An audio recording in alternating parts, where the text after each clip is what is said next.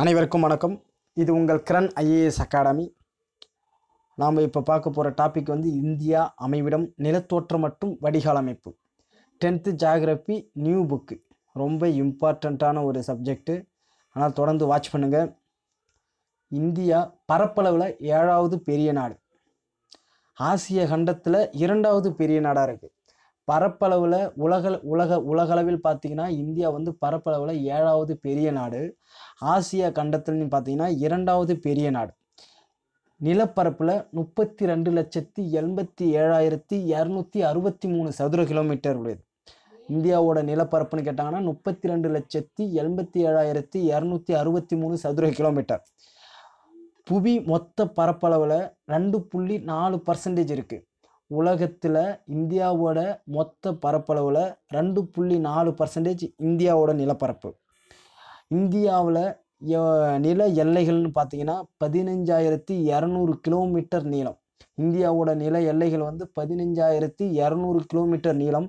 மேற்கில் பாகிஸ்தான், வடமேற்கில் ஆப்கானிஸ்தான், வடக்கில் வந்து சீனா, நேபாளம், பூட்டான், கிழக்கில் வந்து வங்காளதேசம் மற்றும் மியான்மர், இந்த நாடுகளோடு நில எல்லைகளாக பிரிக்க, நம்ம அண்டை நாடுகள்னு சொல்லுவோம்ல, அதுதான். மேற்கில் பாகிஸ்தான், வடமேற்கில் ஆப்கானிஸ்தான், வடக்கில் வந்து சீனா, நேபாளம், பூட்டான், கிழக்கில் வந்து வங்காளதேசம் மற்றும் மியான்மர், இதெல்லாம் நில எல்லைகளாக இருக்குது இந்தியாவுக்கு பக்கத்தில். இந்தியா அதிகபட்சமாக நில எல்லைகளை கொண்ட நாடு எதுனா வங்காளதேசத்துக்கும் இந்தியாவுக்கும் இடையே தான். 4,156 கிலோமீட்டர் நீளம். மிக குறுகிய நில எல்லைகளை கொண்ட நாடு எதுனா இந்தியாவும் ஆப்கானிஸ்தானுக்கு தான். 106 கிலோமீட்டர் நீளம் மட்டும்தான் நில எல்லைகளாக இருக்கிறது. அதை கொஞ்சம் பார்த்துங்க, ரொம்ப இம்பார்ட்டண்ட். அதெல்லாம் சுமார் 3 பக்கமும், இந்தியா வந்து 3 பக்கமும் கடலால் சூழப்பட்டு இருக்கிறதுனால அந்த 3 பக்கமும் உள்ள கடற்கரை நீளம் மட்டுமே 6,100 கிலோமீட்டர். இந்தியாவோட கடற்கரையின் மொத்த நீளம் தீவு கூட்டங்களெல்லாம் சேர்த்தீங்கன்னா 7,516.6 கிலோமீட்டர்னு சொல்கிறேன். இது ரொம்ப முக்கியமான ஒரு இது. இந்தியாவோட கடற்கரையின் மொத்த நீளம் தீவு கூட்டங்களெல்லாம் சேர்த்திங்கன்னா, அதாவது அந்தமான் நிக்கோபார் தீவும் லட்சத்தீவையும் சேர்த்திங்கன்னா 7,516.6 கிலோமீட்டர் சொல்கிறான். இது ரொம்ப இம்பார்ட்டண்ட், அடிக்கடிக்கு கேட்குற கேள்வியும் கூட. அதனால் இதை பார்த்துங்க. இந்தியாவையும் இலங்கையும் பிரிக்கும் நீர் சந்தி எதுனா பாக் நீர் சந்தி. இந்தியாவையும் இலங்கையும் பிரிக்கும் நீர் சந்தி எதுனா பாக் நீர் சந்தி. இந்தியாவோட அமைவிடமும் பரப்பளவும் பார்த்தீங்கன்னா இந்தியா வந்து 8°4 வட அச்சம் முதல் 37°6 வட அச்சம் வரையிலும் இருக்கும். 68°7 கிழக்கு தீர்க்கம் முதல் 97°25 கிழக்கு தீர்க்கம் வரையில் பரவி இருக்கு. இந்தியாவோட பவுண்டரிஸ் தான். அதாவது நீங்கள் அந்த தாளம் இருக்கிறார்ல, புவி மைய கோட்பாட்டை வரைஞ்சார்ல, அச்சக்கோடு தீர்க்கக்கோடுன்னு வரைஞ்சிருப்பாங்க. அதுக்கு வந்து ஒரு டிகிரி அந்த இது கொடுத்துருப்பாங்க. அதை தான் வந்து இந்தியா எதுலேருந்து ஸ்டார்ட் ஆகுதுன்னா 8°4 வட அச்சம் முதல் 37°6 வட அச்சம் வரையிலும், 68°7 கிழக்கு தீர்க்கம் முதல் 97°25 கிழக்கு தீர்க்கம் வரையிலும் பரவி இருக்கும். அதாவது அச்ச தீர்க்க பரவல் படி இந்தியா முழுமையும் வடகிழக்கு அரைக்கோளத்தில் அமைந்துள்ளது. அப்போ இந்தியா எந்த கோலத்தில் அமைந்துள்ளதுன்னு கேட்டாங்கன்னா வடகிழக்கு அரைக்கோளத்தில் அமைந்துள்ளது அப்படின்னு சொல்ல தெரியணும். ஏன்னா ரொம்ப முக்கியமான கேள்வி இது. இந்தியா வந்து வட அரைக்கோளத்தில் அமைந்துள்ளதுன்னு சொல்லணும். மேற்கில் உள்ள குஜராத் முதல் கிழக்கில் உள்ள அருணாச்சல பிரதேசத்தில் வரை இந்தியா ஏறத்தாழ 30 தீர்க்க கோடுகளை கொண்டுள்ளதுன்றான். அப்போ குஜராத்துக்கும் அருணாச்சல பிரதேசத்துக்கும் இடையில எத்தனை தீர்க்க கோடுகள் இருக்குன்னு கேட்டாங்கன்னா 30 தீர்க்க கோடுகளை கொண்டுள்ளது. அதனால தான் புவி தன் அச்சில் 24 மணி நேரத்தில் 23 டிகிரி சாய்ந்தபடி சுற்றுதில்ல. அப்போ சுத்தக்குள்ள 24 மணி நேரம் ஆகுதுல. அந்த 24 மணி நேரத்தில் 360 தீர்க்க கோடுகளை கடக்கிறது. அப்போ 1 டிகிரி தீர்க்க கோட்டை கடக்கிறதுக்கு எவ்வளவு நேரம் ஆகுனா 4 நிமிடம் ஆகும். 1 டிகிரி தீர்க்க கோட்டை கடக்கிறதுக்கு எவ்வளவு நேரம் ஆகுனா 4 நிமிடம் ஆகும் அப்படின்னு சொல்கிறான். எனவே இந்தியாவின் மேற்கே உள்ள குஜராத் மாநிலத்திற்கும் கிழக்கே உள்ள அருணாச்சல பிரதேச மாநிலத்திற்கும் இடையே தீர்க்க கோடுகள் எத்தனைனா 29°18 அப்படின்னு சொல்கிறேன். 29 டிகிரி, அதாவது குஜராத்திலிருந்து அருணாச்சல பிரதேசத்துக்கும் இடையே உள்ள தீர்க்க கோடு 29°18 அப்படின்னு சொல்கிறான். அப்போ இந்த 2 பகுதிகளுக்கும் இடையே உள்ள தலைநேர வேறுபாடு வந்து 1 மணி 57 நிமிடம் 12 வினாடி. தோராயமாக பார்த்தீங்கன்னா 2 மணி நேரம் ஆகுது. ஏன்னா குஜராத்தை காட்டிலும் அருணாச்சல பிரதேசத்தில் 2 மணி நேரத்திற்கு முன்னாடியே சூரியன் உதிச்சிருது. அதான் சூரியனோட கதிர்கள் முதலில் படும் மாநிலம் எதுன்னு கேட்டாங்கன்னா அருணாச்சல பிரதேசம். அதனால தான் மேற்கே உள்ள குஜராத்தை காட்டிலும் கிழக்கே உள்ள அருணாச்சல பிரதேசத்தில் சூரியனோட கதிர் வந்து சீக்கிரமாக விழுறதுனால அதுக்கு ஒரு சென்ட்ரு பாயிண்ட் தேவை. அதனால் இந்தியாவின் மத்திய தீர்க்க ரேகையான 82 டிகிரி 30 கிழக்கு தீர்க்க ரேகையை தான் தலை நேரமாக எடுத்தாங்க. இது புரியுதா? அதாவது குஜராத்துக்கும் அருணாச்சல பிரதேசத்துக்கும் உள்ள டிஃப்ரெண்ட் வந்து 29 டிகிரி 18 தீர்க்க கோடு. அதனால தான் குஜராத்தை காட்டிலும் அருணாச்சல பிரதேசத்தில் 2 மணி நேரத்திற்கு முன்னாடியே சூரிய கதிர் பற்றுது. அதனால் இது எல்லாத்துக்கும் இந்தியா முழுமைக்கும் ஒரே நேரத்தை கணக்கிடுறதுக்காக அது என்ன பண்ணாங்கன்னா இந்தியாவோட மத்திய தீர்க்க ரேகையான 82 டிகிரி 30 கிழக்கு தீர்க்கையின் தலை நேரமாக எடுத்தாங்க. அதனால தான் இந்திய திட்ட நேரமாக எடுத்துக்கொள்ளப்படுகிறது. அதனால தான் இந்த இந்திய திட்ட நேரம் எந்த மாநிலத்தின் வழியாக போகுதுன்னா அலகாபாத்தில் மிர்சாப்பூர் வழியாக போகுது. இது இப்போ குரூப் 4ல் கேட்ட கேள்வி. இந்தியாவின் திட்ட நேரம் எந்த இடத்தில் போகுதுன்னா மிர்சாப்பூர். ஏன்னா நமக்கு தெரிஞ்சதெல்லாம் அலகாபாத் தான் தெரியும். ஆனால் இப்போ புது புக்கில் வந்து இடத்தையே கொடுத்துக்கிறாங்க. அலகாபாத்தில் அந்த மிர்சாப்பூர் வழியாக செல்கிறது அப்படின்னு சொல்லிக்கிறான். அப்போ இந்த திட்ட நேரம் வந்து கிரீன்விச் சராசரி நேரத்தை விட 5.5 மணி நேரம் முன்னதாக இருக்குது. கிரீன்விச் டிகிரி வந்து 0 டிகிரி, அதை விட காட்டிலும் நமக்கு வந்து 5.5 மணி நேரம் முன்னதாக இருக்குது. இந்தியாவின் தென்கோடி முனையை தான் இந்திரா முனைன்னு சொல்லுவோம்.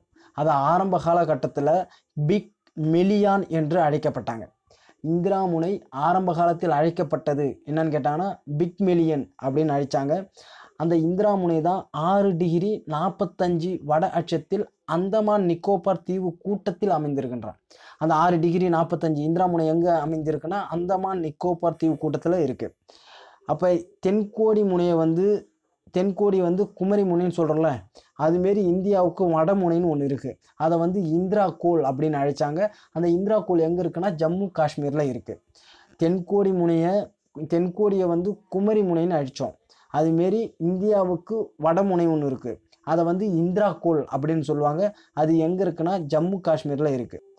இந்தியா வந்து வடக்கே காஷ்மீரில் உள்ள இந்திரா கோல் முதல் தெற்கே உள்ள கன்னியாகுமரி வரை 3214 கிலோமீட்டர் நீளம். அதாவது வடக்கு டு தெற்கு அது வரைக்கும் 3214 கிலோமீட்டர் நீளம். அதேமாரி மேற்கே உள்ள குஜராத்திலிருந்து கிழக்கே உள்ள அருணாச்சல பிரதேசம் வரைக்கும் 2933 கிலோமீட்டர். மேற்கு டு கிழக்கு வந்து 2933 கிலோமீட்டர் நீளத்தை கொண்டுள்ளது. அதாவது வடக்கிலிருந்து தெற்கு வரைக்கும் 3214 கிலோமீட்டர், மேற்கிலிருந்து கிழக்கு வரைக்கும் 2933 கிலோமீட்டர் நீளம் கொண்டது. 23 டிகிரி 20 வட அச்சம் தான் கடகரேகையின் இந்தியாவின் மையமாக இருக்கின்றான். இப்போ கடகரேகை வந்து 23 டிகிரி சாய்ந்து சுற்றுதுன்றல, அதுமாரி 23 டிகிரி 30 வட அச்சம் தான் கடகரேகையை இந்தியாவின் மையமாக பிரிக்கிறது அப்படின்னு சொல்கிறோம். இந்தியாவை வடப்பகுதி தென்பகுதின்னு 2ஆக பிரிக்கிறோம். அதில் தென்பகுதி வந்து வெப்பமண்டலம் அப்படின்னு சொல்லுவாங்க, வடப்பகுதி வந்து மித வெப்பமண்டலம். ஏன் இதை சொல்கிறாங்கன்னா தென்பகுதி வந்து 3 பக்கமும் கடலால் சூழப்பட்டிருக்கு, அதனால் வந்து அது வெப்பமண்டலம் அப்படின்னு சொல்கிறோம். வடப்பகுதி வந்து மித வெப்பமண்டலம், கடலை காட்டியும் தூரமாக இருக்குது. ஆனால் இருந்தாலும் பாருங்கள் மித வெப்பமண்டலம் அப்படின்னு சொல்கிறோம். இந்தியா வந்து 29 மாநிலமும் 7 யூனியன் பிரதேசங்களாகவும் பிரிச்சுக்கிறாங்க, நிர்வாக வசதிக்காக பிரிச்சுக்கிறாங்க. இப்போ வந்து ஜம்மு காஷ்மீரை மாநிலத்திலேருந்து எடுத்துட்டாங்க, 32 யூனியன் பிரதேசமாக பிரிக்கிறாங்க. அப்போ மொத்தம் 28 மாநிலம் 9 யூனியன் பிரதேசம் வரும். ஜம்மு காஷ்மீரை வந்து இப்போ 2 யூனியன் பிரதேசமாக பிரித்ததுனால 28 மாநிலம் 9 யூனியன் பிரதேசமாக இப்போ பிரிக்க போகிறாங்க. ஆந்திர பிரதேசத்தின் தலைநகரம் அமராவதி அப்படின்னு அறிவித்தாங்க. ஆனால் ஆந்திர பிரதேசத்தின் மறுசீரமைப்பு சட்டத்தின்படி 2024 வரை ஹைதராபாத்து தான் ஆந்திராவுக்கும் தெலுங்கானாவுக்கும் தலைநகராக இருக்கும் அப்படின்னு சொல்கிறாங்க. ஆனால் இப்போ அமராவதின்னு அறிவிச்சுக்கிறாங்க. இந்த 2024 வரைக்கும் தான் ஹைதராபாத் ஆந்திராவுக்கும் தெலுங்கானாவுக்கும் தலைநகராக இருக்கும். 2024க்கு பிறகு அது அமராவதின்னு மாறும் அப்படி தான் சொல்லிக்கிறாங்க. இந்தியாவில் இயற்கை அமைப்பு 6 பெரும் பிரிவுகளாக பிரிக்கிறாங்க. இந்தியாவோட இயற்கை அமைப்பை வச்சு எத்தனை பிரிவை பிரிக்கிறாங்கன்னா 6 பெரும் பிரிவுகளாக பிரிக்கிறாங்க. அதில் 1 வந்து இமயமலைகள், 2 வந்து பெரிய இந்திய வடச்சமவெளிகள், 3 வந்து தீபகற்ப பீடபூமிகள், 4 வந்து இந்திய பாலைவனம், 5 வந்து கடற்கரை சமவெளிகள், 6 வந்து தீவு கூட்டங்கள். 6 வந்து தீவு கூட்டங்கள். 1 இந்தியாவின் இயற்கை அமைப்பை 6 பெரும் பிரிவுகளாக பிரிக்கிறாங்க. 1 இமயமலை, 2 பெரிய இந்திய வடச்சமவெளிகள், 3 வந்து தீபகற்ப பீடபூமிகள், 4 வந்து இந்திய பாலைவனம், 5 வந்து கடற்கரை சமவெளிகள், 6 வந்து தீவுகள் அப்படின்னு இந்தியாவின் இயற்கை அமைப்பை 6 பெரும் பிரிவுகளாக பிரிக்கிறாங்க. அதில்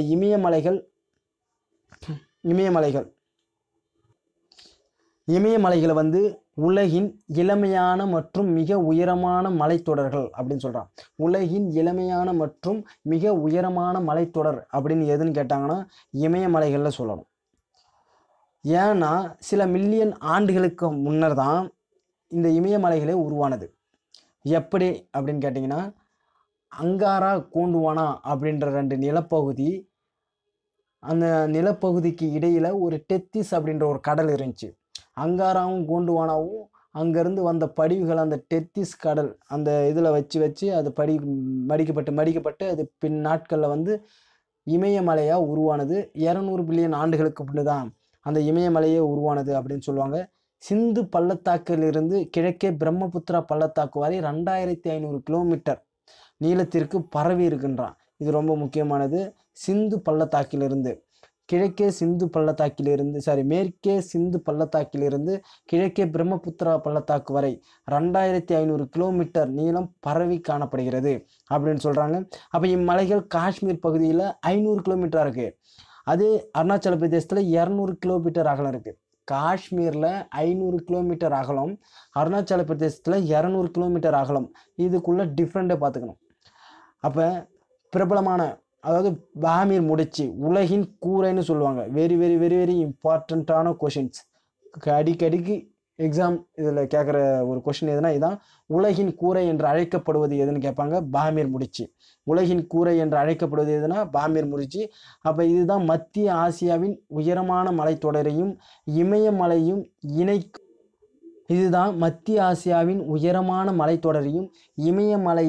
இணைக்கும் ஒரு பகுதியாக உள்ளது அப்படின்னு சொல்கிறாங்க. எது? பாமீர் முடிச்சு. உலகின் கூரை என்று அழைக்கப்படும் அந்த பாமீர் முடிச்சு தான் மத்திய ஆசியாவின் உயரமான மலைத்தொடரையும் இமயமலையும் இணைக்கும் ஒரு பகுதியாக உள்ளது அப்படின்னு சொல்கிறாங்க. இமாலயா என்ற சொல் சமஸ்கிருதத்தில் பனி உறைவிடம் என அழைக்கப்படுகிறது. இமாலயா என்ற சொல் சமஸ்கிருதத்தில் எப்படி சொல்கிறாங்கன்னா பனி உறைவிடம் அப்படின்னு சொல்கிறாங்க. அது ரொம்ப இம்பார்ட்டண்ட், அது கொஞ்சம் பார்த்து வச்சுங்க.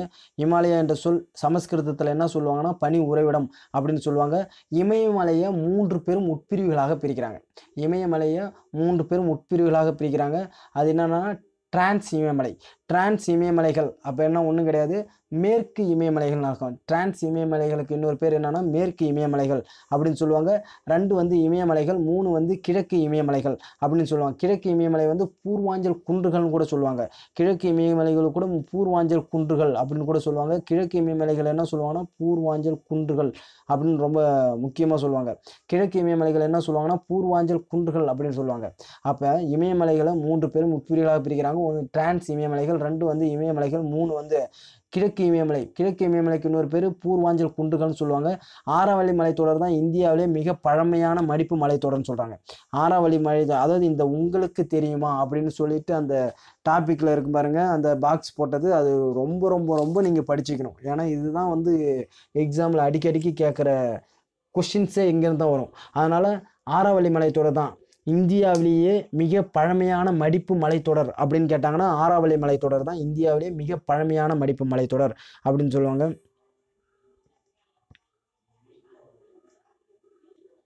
டிரான்ஸ் இமயமலை, இதை வந்து மேற்கு இமயமலைகள் என்றும் அழைக்கப்படுகிறது. இம்மலைகள் வந்து ஜம்மு காஷ்மீர் மற்றும் திபெத் பீடபூமியில் அமைந்துள்ளது. இது டிரான்ஸ் இமயமலை எங்கே இருக்குன்னா ஜம்மு காஷ்மீர் மற்றும் திபெத் பீடபூமியில் அமைந்திருக்கு. திபெத் பீடபூமியில் கொஞ்சம் அதிகமாக இருக்கிறதுனால திபெத்தியன் இமயமலை அப்படின்னு சொல்லுவாங்க. ஒன்றும் இல்லை, டிரான்ஸ் இமயமலைகள் ஜம்மு காஷ்மீர்லேயும் திபெத் பீடபூமியிலையும் இருக்குது. திபெத் பீடபூமியில் டிரான்ஸ் இமயமலைகள் கொஞ்சம் அதிகமாகவே இருக்கிறதுனால அதை வந்து திபெத்தியன் இமயமலை அப்படின்னு ரொம்ப சொல்லுவோம். திபெத்தியன் இமயமலை என்று அழைக்கப்படுவது எதுனா டிரான்ஸ் இமயமலை அப்படின்னு சொல்லுவோம். இந்த மலைகள் வந்து மேற்கு மற்றும் கிழக்கு எல்லைகளில் 40 கிலோமீட்டர் அகலத்துடன் அதன் மையப்பகுதியில் 225 கிலோமீட்டர் அகலம் இருக்குது. மேற்கு மற்றும் கிழக்கு எல்லைகளில் 40 கிலோமீட்டர் அகலமும் மையப்பகுதியில் 225 கிலோமீட்டர் அகலத்துடன் காணப்படுகிறது. இப்பகுதியில் காணப்படும் பாறை அமைப்புடன் கடலடி உயிரின படிமங்களை கொண்ட டெர்சியரி கிரானைட் பாறைகள் அப்படின்னு சொல்கிறாங்க. அதாவது இப்பகுதியில் இந்த டிரான்ஸ் இமயமலைகளில் காணப்படும் பாறை அமைப்புகள் எந்த வடிவிலானதுன்னா கடலடி உயிரின படிமங்களை கொண்ட டெர்சியரி கிரானைட் பாறை. டெர்சியரி கிரானைட் பாறை கொண்ட இமயமலை எதுனா டிரான்ஸ் இமயமலைகள். டெர்சியரி பாறைகள் கொண்ட இமயமலை இதை ரொம்ப கேட்கலாம். டெர்சியரி கிரானைட் பாறைகள் கொண்ட இமயமலை எதுனா டிரான்ஸ் இமயமலைகள், அதாவது மேற்கு இமயமலைகள்னு சொல்லலாம். அப்படி இல்லைன்னா திபெத்தியன் இமயமலை அப்படின்னு கூட சொல்லலாம். அப்போ இங்கே முக்கியமான மலைத்தொடர் எதுனா சாஸ்கர், லடாக், கைலாஷ் மற்றும் காரகோரத்தை சொல்லலாம். இங்கே முக்கியமான டிரான்ஸ் இமயமலைகளோட முக்கியமான மலைத்தொடர் எதுனா சாஸ்கர், லடாக், கைலாஷ் மற்றும் காரகோரத்தை சொல்லலாம். அப்போ பார்த்துங்க, டிரான்ஸ் இமயமலை இன்னொரு பேர் வந்து மேற்கு இமயமலைகள்னு கூட சொல்லலாம். அப்போ டிரான்ஸ் இமயமலைகள் ஜம்மு காஷ்மீர் மற்றும் திபெத் பீடபூமியில் இருக்குது. திபெத் பீடபூமியில் கொஞ்சம் அதிகமாக இருக்கிறதுனால அது திபெத்தியன் மலைகள் என்றும் அழைக்கிறோம்.